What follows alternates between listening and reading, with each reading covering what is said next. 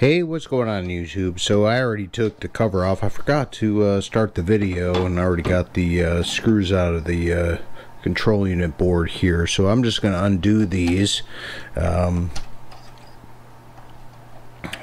we'll take a look. I think we're going to have to, my dad actually wanted to change out the battery, so that's not a problem. We'll go ahead and do that. And we're going to go ahead and take care of some of the flux that I know is going to be on this board. Yeah, see, it has a little bit on that.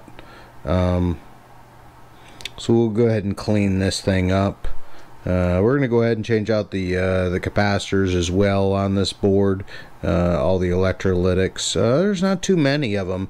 I actually have, you know, the ones that need to be replaced.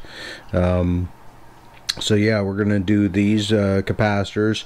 Anything I did voltage or voltage, at least 16 volts, or the highest I could go on some of these. That was a 25 volt. Now we're at a 50. Hey, I wanted to go over something. I'm going in through and you know, getting the cap set up here. I still have the legs I haven't soldered in yet. But I wanted to do the importance of defluxing, if I can get this thing to focus a little bit. But you'll see here there are some open connections here. See where I defluxed?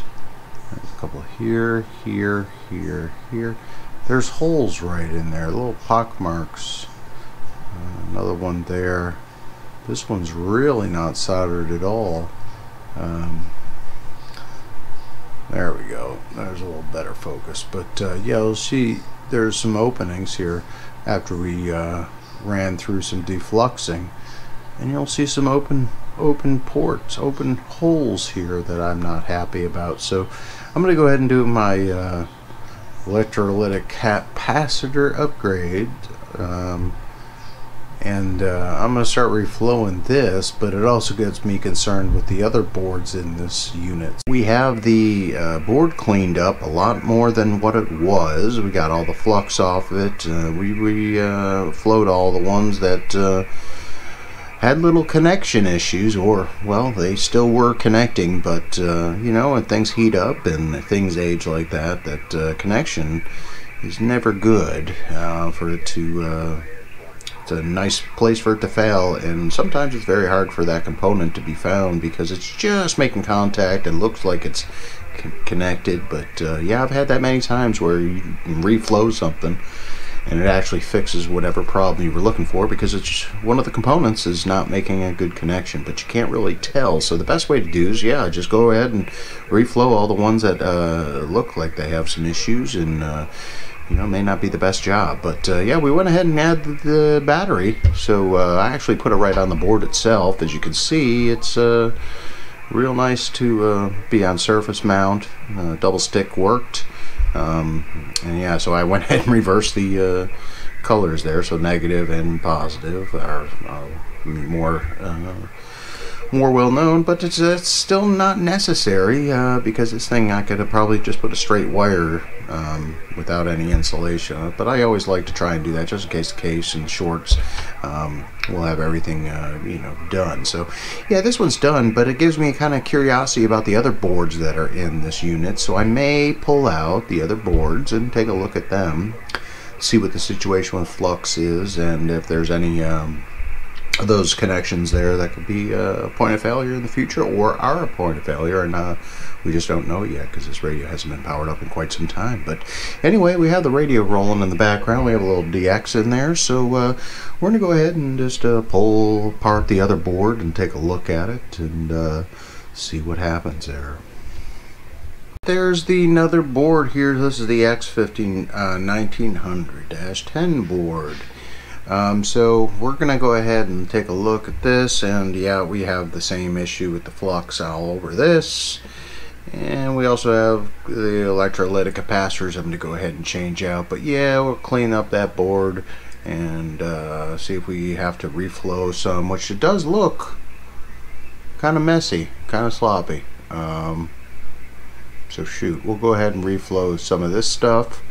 So we have all the capacitors changed out in this one, and yeah, you can see the difference there. So we got this radio pretty much done. This is the bottom side here, so we already did all the caps, got everything nice and tight up here. Cleaned off both sides of the board, these individual boards, and recapped, reassembled. Looks a lot cleaner and nice, and we'll do the same on the other side. We'll take a look and see what's going on there. Alright, yep, same thing with this one. So we're gonna go ahead and get this all cleaned up and all full together. So we'll get this all clean and recapped, because yeah, there's a lot of caps on this one, so we'll get this one taken care of. So it took a minute for us to get back to doing this, but yeah, we got this one cleaned up flux, and this one had a ton more caps on it here. Capacitor, electrolytics have all been replaced all the way through, and yeah, it was a whole bunch. So basically it's all those the trimmings I have on there. This is all back together now, and this was pretty fun. It was fun to be able to get into this radio, and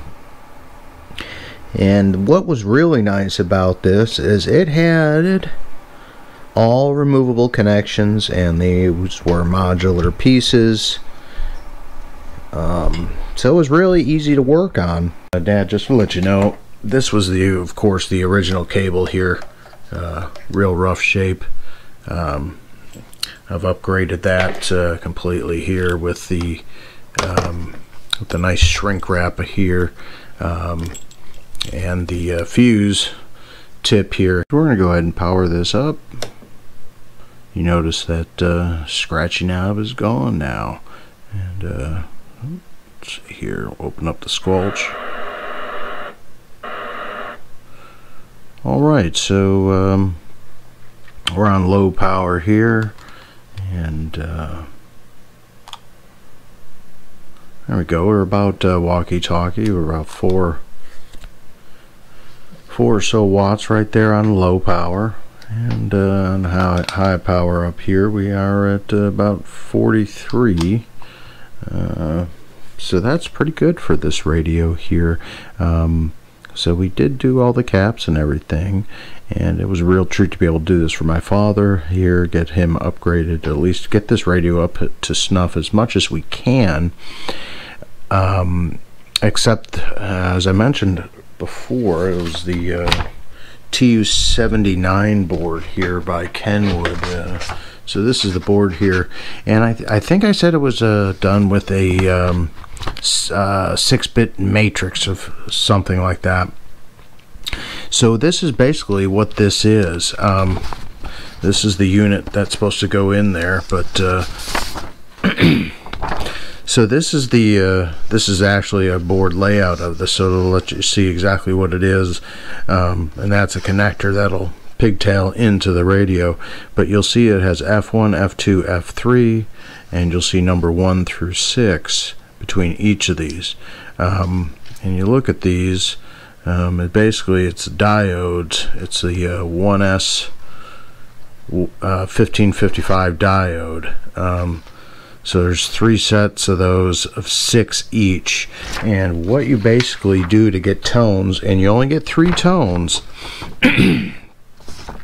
is that all of these are basically on this, from when this was in, shoot, I don't know when this was actually made, but I mean exactly around this time of this radio in the early 80s. So that's a diode. So basically what you do to each one of these is you either clip, you cut the diode, or the diode remains mounted to be able to get your tones right there. Hopefully that's in focus a little bit, but yeah, so there's all your tones there, and then there's 1, 2, 3, 4, 5, 6 right there, and then down 5, and then you basically, to know which tone number you're going to get, you either get that resistor all. So if you wanted 67 hertz, you'd cut all the resistor diodes, and that would work for either F1, 2, or 3. So you'd basically just clip the diodes.